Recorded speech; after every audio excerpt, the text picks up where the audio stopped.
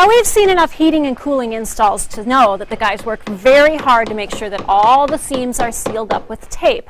But we also know that it's pretty hard to get to every single one of those seams. Leaks are bound to happen, and we want to get ahead of the game by having the ducts sealed by injection from the inside.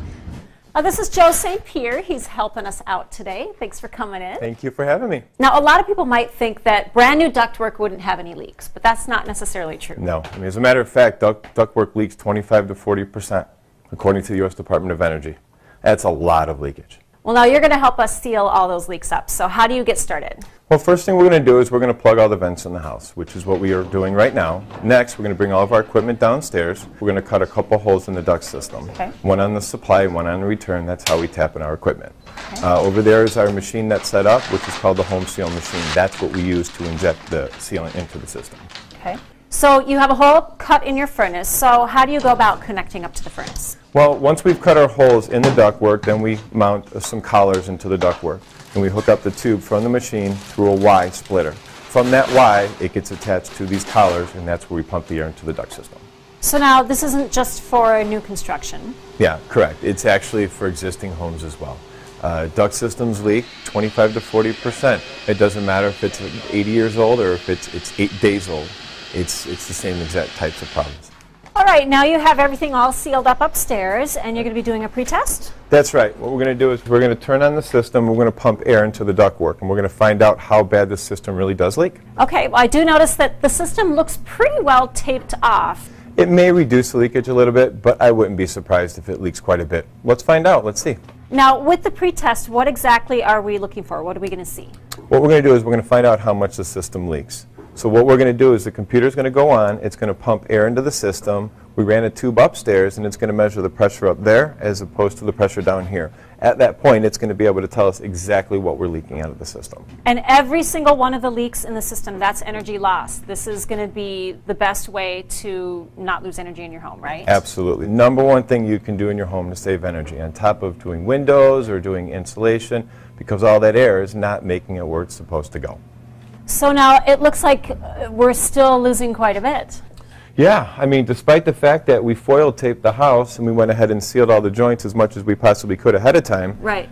I just found out that this house is still leaking 66 square inches of air. I mean, that's equivalent. That's huge. Yeah, that is. So now it's time to seal it up, right? Oh yeah, we're ready to go. Okay, so what's the first thing? First thing we're going to do is we're going to put the sealant in the machine. Okay. We're going to go ahead and get the system to the next step, and we're going to go ahead and turn on the compressor. And we're going to get the system powered up and ready to start sealing.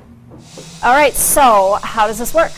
Well, what we're going to do is we're going to take the sealant and we're going to inject it into the system from the inside out. So it's going to find all those holes? It's going to find all those holes from the inside out, and it's going to seal them up tight. So what exactly is it that you're spraying in? Well, the material is called vinyl acetate polymer. Let's break it down. It's the main ingredient they use in chewing gum, hairspray. It's a non-toxic water-based material. And then how exactly does it work?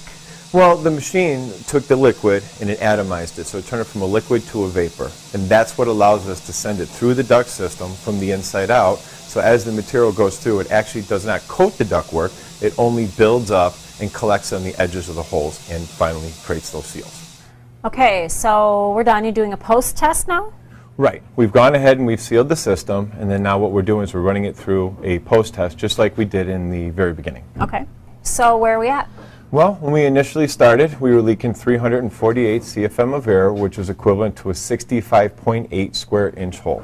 That's where we started. Okay. Now, post-sealing, we got it down to 7.8 CFM of leakage, which is equivalent to a 1.5 square inch hole. Wow, that's huge. Absolutely. You've really sealed up all those little holes. Yeah, and by doing that, what's going to end up happening is now we're going to get more comfort in the home. Secondly, we're going to increase the quality of air in the home. Now, I'm not going to be pulling all the poor, bad air out of the walls anymore. Last but not least is the energy savings.